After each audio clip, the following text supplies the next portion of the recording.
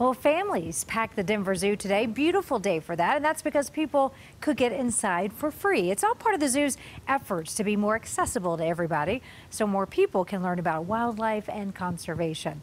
Mackenzie O'Keefe joins us from the zoo tonight, and there is one more free day this year, Mackenzie. There is. The last and final free day of this year will take place this Friday. It's certainly something you won't want to miss. Now, this is some of the busiest days. These free days are very busy here at the Denver Zoo. Before they opened up today, there was a line out here packed with people, and I spoke to several different people who said because of this free day, this was their first time that they were able to explore the zoo.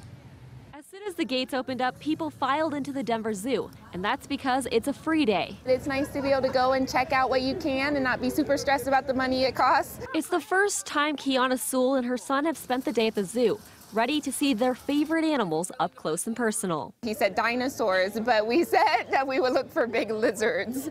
Kiana says on a normal day, going to the zoo can be a little pricey for their family. But as soon as you've got two adults, that's $30 to take the baby. And again, the babies aren't necessarily going to make it the whole day. So free day is what brought them here. That's the goal, to make the Denver Zoo accessible to all families in Colorado. This is what our mission is all about, is bringing the community together to help save wildlife for future generations. Aside from free days, the zoo also has a program for residents who use SNAP benefits. 9 months of the year, they can get admission for themselves and up to 9 other people for only $1 a person. Introducing people from all backgrounds to wildlife and conservation. You just see families of all different kinds, and you hear that awe that they're experiencing. It's pretty special. And an opportunity to spark a new love for animals. He saw the lions, he liked seeing the baby.